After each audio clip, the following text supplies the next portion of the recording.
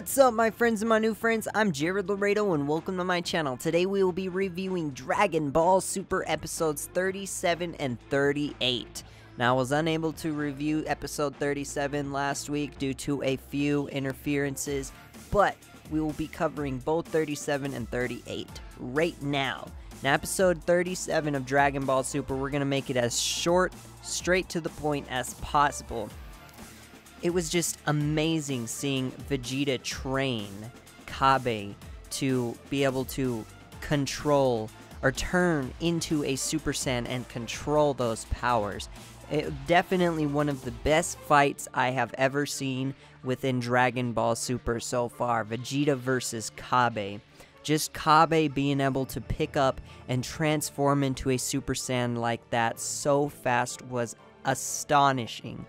But he couldn't have done it without the motivation from and the cruelty. Vegeta was so cruel, you know, but he wouldn't have been able to do it most likely without the motivation and cruelty from Vegeta. So that's pretty much episode 37. Now, Dragon Ball Super episode 38, we finally got to see Hit. This episode was amazing just to see how Hit just kicked his ass. You know, like, Vegeta didn't stand a chance. I don't know, maybe if he remained more calm and controlled his powers, he would have been able to do something against Hit. But Hit was observing the whole fight between Vegeta and Kabe and Vegeta and Frost to learn his moveset. So, this is probably why Vegeta was taken out so fast. And then Goku, you know, Hit was monitoring that fight from Goku versus Potamo and Goku versus Frost, but Goku didn't reveal his Super Saiyan God, Super Saiyan or Super Saiyan Blue powers, transformation. He didn't fully reveal all of his powers. So he definitely, Vegeta lost against Hit, okay? And he was basically KO'd unconscious as a Super Saiyan Blue. So Goku doesn't even turn into a Super Saiyan Blue, and he fights Hit head on. Well, Goku didn't go all out, but he's learned some moves from Hit and how to counter them, and he didn't even transform into a Super Saiyan Blue. So most likely, from what we saw of the episode 39 preview, Goku is going to transform and he's going to kick Hit's ass, but Hit is going to be furious with Goku, and maybe Goku might lose. I don't know, but I think this tournament is going to go to Universe 7 because they still have Monaka, and maybe Goku is just in there to wear Hit down so that Monaka can take out Hit, and then maybe Hit will get completely raged and pissed off that he lost the tournament, and he'll go rogue and turn into a evil guy and tries to steal the Super Dragon Balls or something. I don't know, but this episode was just as good as last week's episode. I've been waiting to see some action from Hit, and it was just such a badass, incredible fight, and I cannot wait till Dragon Ball Super episode 39.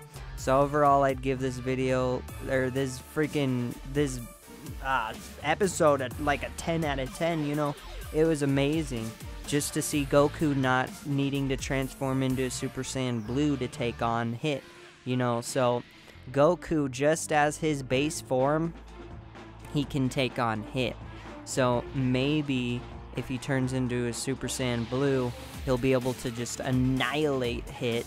But I bet Hit is hiding a transformation somewhere, you know. I bet he can transform, maybe grow some hair, turn into Mirror. I don't know, this is all just like a theory, you know. I'm kind of hoping for it, but all in good time, we'll see what happens. There's definitely going to be some enemy, and we'll find out who it is in the coming months. So, I hope you guys enjoyed this video. Animation's definitely a lot. It's improving, it's a lot better. So I hope you guys enjoyed the video. I hope you guys enjoyed the commentary, and be sure to look out for more of my videos to come for Dragon Ball Super. And I've got I've got so many videos coming. It's just they take so long to create, and with a game like Dark Souls 3 and RPG just in front of your face, you know, you gotta play it and you gotta beat it, and you gotta do these Dragon Ball Super videos. So I'm trying my best here to put these videos out for you guys. I hope you enjoyed. Please keep living life to its fullest every single day. Live positive and enjoy life. Thank you so much for watching. Follow me on Twitter. Turn mobile notifications on after subscribing to my YouTube channel to know when my next Dragon Ball video is going to go up, or any of my uploads. And just thank you so much for taking the time out of your day to watch this video. I really appreciate it. And peace.